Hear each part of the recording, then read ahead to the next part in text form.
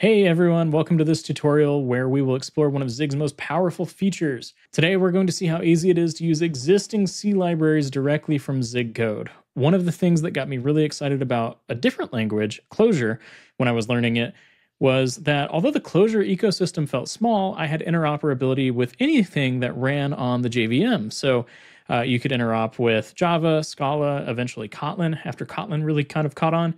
It was great. And one of the things I like about Zig is that same interoperability, but with the entire C ecosystem, which is so much bigger. So today we'll be working with ImageMagick, a popular image processing library, to create a simple program that's going to apply a sepia filter to some photos. This is a really great real-world example of leveraging established C libraries while enjoying Zig's safety and expressiveness. If you're new to Zig or curious about how it works with existing C code, this video is perfect for you. Let's dive right in. Okay, before we start coding, let's make sure we have everything we need. We'll be using Zig 014 for this, so make sure that you have Zig 014. We need the ImageMagick development libraries installed on your system, and you'll need a basic understanding of Zig syntax. But let's be real, if you are watching this video, you probably have a good understanding of how Zig works. Lastly, you'll need a sample image to test with. I've got a sample image of a thumbnail for my YouTube channel, and we're just going to make it sepia. If you're on macOS like me, you can install ImageMagick using Homebrew with brew install ImageMagick. For Linux users, you can use your package manager. If you're a Linux user, you probably know what you're doing here, but for example, on Ubuntu, you can do sudo apt-get install libmagicwand-dev. Okay, let's get started. So I've got on my screen here my YouTube folder. We're going to make a new directory called Zig ImageMagick, and I'm going to cd into Zig ImageMagick. This is completely empty, so we're going to run zig init. But before we do, I want to run asdf set zig 014.0. I'm using asdf to manage my Zig versions. If you're not, you can just zig init. Or if you're using something else, just make sure you're on 014. Okay, so we have a build.zig file, a build.zig-zon, which I don't think we'll need. We have our main file, and we have a root file. So additionally, you'll want to make sure that, oh shoot,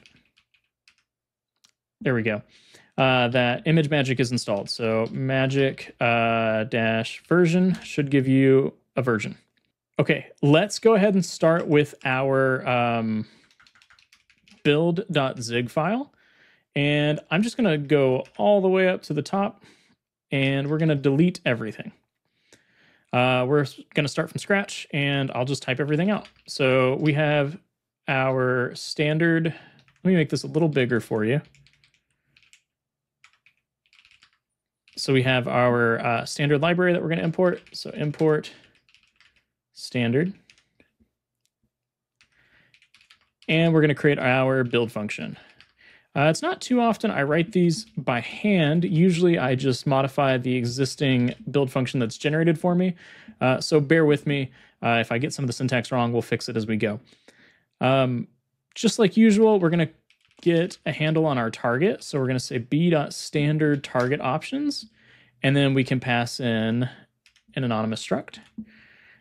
Same with optimize. So this will be b standard optimize option, and again, pass in an empty struct. We need to set up our executable. So this will be our Zig program. So I'm going to call it ImageMagick, ImageMagick exe, and it'll be b.add executable, and we can pass in an anonymous struct. This one's going to have some fields though. So we have a name. So we'll do Zig ImageMagick. We have a root source file, which will be b.path. And this will be source main.zig. Whoops. Main.zig.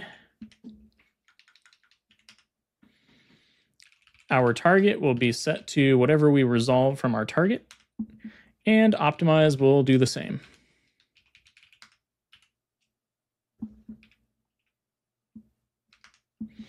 Okay, now we need to add the ImageMagick library. So we have a couple different things we're going to do here. We're going to get a handle on our ImageMagick exe, and we're going to call link system library to that.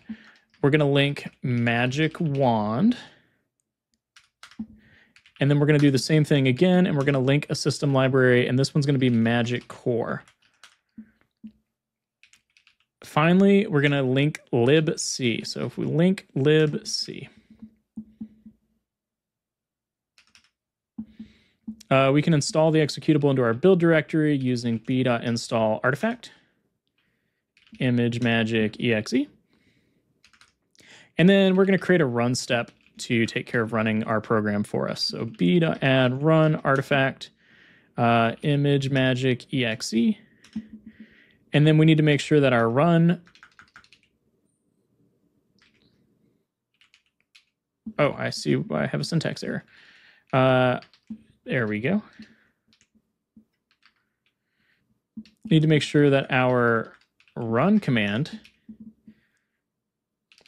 depends on, so we'll grab our run command step and say depend on b.getInstall step. So we can't run it without installing it. And then we need to make the run step available with the Zig build run. So we'll do something like const run step is equal to b.step run. And then we'll give it a description, run the code example. And we can do run step.depend on. And we have a reference to run cmd step. Okay, so I think that should take care of it for our build file. It's only 25 lines, which is not bad at all. So before we look at our main code, it's important to understand how Zig works with C. Zig can directly import C headers using the @cimport directive, or built-in. C functions, types, and constants become available as if they were handled in native Zig. Zig handles our memory management and error handling in its own way. And we can mix Zig and C freely using Zig's safety features with C's ecosystem, which is really powerful. This gives us immediate access to thousands of mature C libraries without any wrappers or bindings. Now, let's go ahead and wire up our ImageMagick in our Zig code. So if I vim source main.zig, we have a lot going on here, and we're going to get rid of all of it. So I'm going to go to the top of the file. I'm going to delete everything. And we're going to start from scratch. So I've got const standard, and we're going to import std. I have a C import here, so I am just going to call this C in our case, since it's coming from C. It might be better to come up with a better name for this, but one of the benefits of me doing this for YouTube is that my examples can be really contrived. If you're doing this in your production grade code base, maybe come up with a better import name. Okay, so we have a C import, and I need to @C include. We need a comp time path. So all I need is magic wand / magic wand h. And yeah, that should be a semicolon. Okay, so that gives us our handle on our magic wand, which is the ImageMagick library. I guess that's important to clarify. And then we're going to go ahead and create our main method. So we have a pub fun main, just like normal.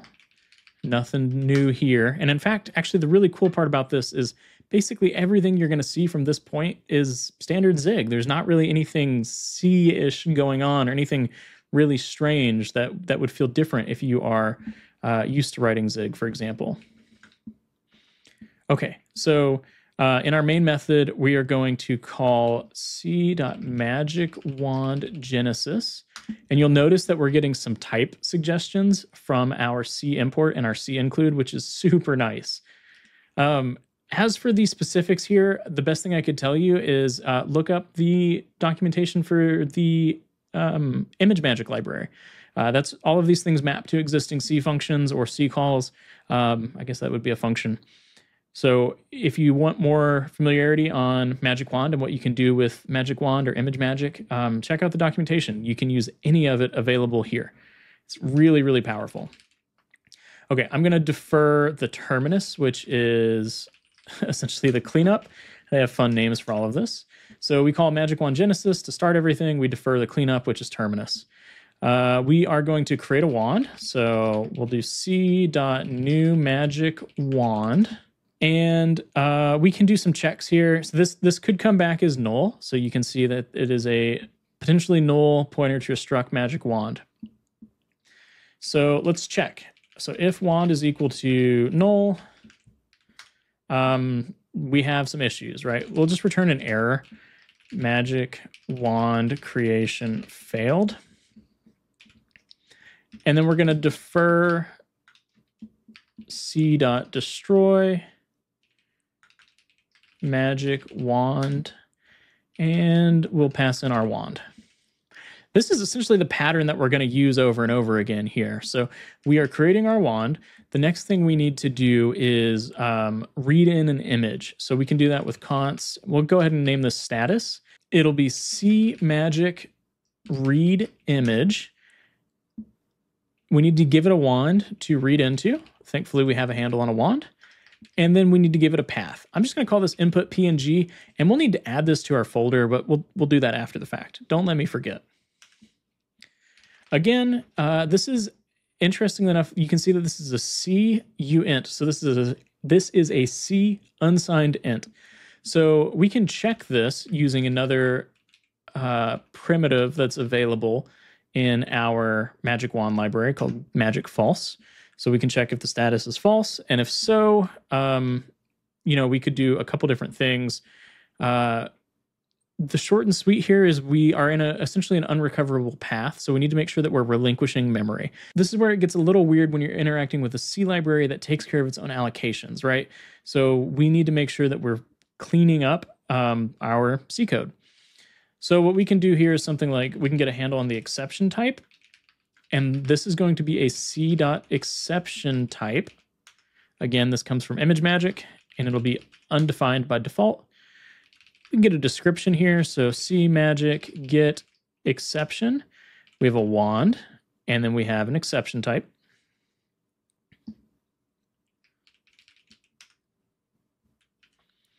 And I need to assign this. I did not assign it to anything, so let's go back and do that.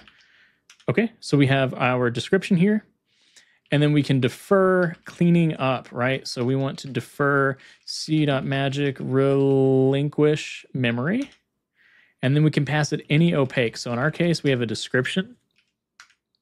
We want to free that up when we're done with it here. And really all I want to do is do a standard debug print error reading image. And then what we'll do is we'll pass in description. And then in this case, what we can do here is return error.image read failed. Okay, so we have our status, right? So we actually, in theory, we have more than just our status at this point. We have our wand. We've loaded an image into our wand. Now let's do some stuff with it, right? So we can get a Sepia. I'm going to call the Sepia status again since it's returning a status. And this will be Magic Sepia tone image. And one thing really nice about the image library is that if you want to do sepia, it's just built in. So you could go through and manually manipulate each pixel if you wanted to take that approach. But you can also just grab the sepia tone image. And that's what we're going to do here since it's a little simpler. Actually, it's quite a bit simpler. There's a threshold value here. I've done a little bit of testing. I found that 58,000 is roughly what we want. But you can check the documentation for ImageMagick and figure out exactly what that value should be. So it's called a threshold value. Feel free to search the documentation for that if you'd like. Okay, let's check if sepia status. And again, we're going to check if this is magic false. Thankfully, ImageMagick makes that nice and easy for us. What we have here is essentially the same thing as above. So what I'm going to do is I'm going to go into visual here. We'll go to the end of this line. And I'm just going to yank all of this. We'll come back down here. We'll paste it, fix our formatting there. And what we have here is almost the exact same. So we have an exception type. We have a description that we're getting from the wand with an exception type that we're passing in a reference to. We are deferring, freeing up that memory for the description. And then we are going to change our debug message to be something a little bit more clear. So in our case, it'll be error applying sepia filter. And then we'll put a new image here called sepia tone failed. Okay. We're on the home stretch now. All we need to do is actually write our image. So again, we're going to let ImageMagick take care of the heavy lifting here. We could always try to get the bytes back from ImageMagick and write them to the file system in Zig, but since we're letting ImageMagick do everything else, I'm just going to let it continue doing its job and write things out for us. So I can call c.magick write image, and again, we have a wand, and then we need to give this output.jpg. So we'll give it a file name. Mine's just called output since I've got input going in, output going out, makes sense. And surprising no one, we're going to come up here, yank all of this, hop down here, paste, fix our formatting, and then we have a couple things to change, right? So this will become write status, and the rest of this will be the exact same, except our debug message will change again. So this will be something like error writing image. And then our error message will be error image write failed. And then we can do something like standard debug print here at the end, image processing completed successfully. So if we've made it to this point, we are good to go. We have loaded up our image, we've added it to the wand, we have applied the sepia tone, and then we have written it to our output file. Okay. Feels pretty good. It's 45 lines to create a wrapper around ImageMagick in Zig that takes a file and applies a sepia filter to it. Let's go ahead and give this a Zig build, and we'll see what I failed to do correctly. I actually let it be known that I did not make an error. No typos. Excellent. Okay, cool. Zig build run. Let's give this a go. Okay, we have an issue. Error reading image, unable to open image input.png. You all let me forget. I asked you specifically not to let me forget, but you did. Okay, I've got my Zig ImageMagick folder up. Here's my input file, input.png. This is from a different video. You should go check that out, though. It was a really fun project. So if you haven't seen this one yet, go check it out. And what I want to do is apply that sepia. So I've got it named input.png. You know, if we wanted to, we could take the file path in as input to our program, but I just have it hard-coded. So we just need to make sure that it matches input.png. So if we give this a Zig build run, you can see that image processing completed successfully. Let's go take a look at our folder, and we can see that there's output.jpg, and there's a nice sepia filter that's been applied.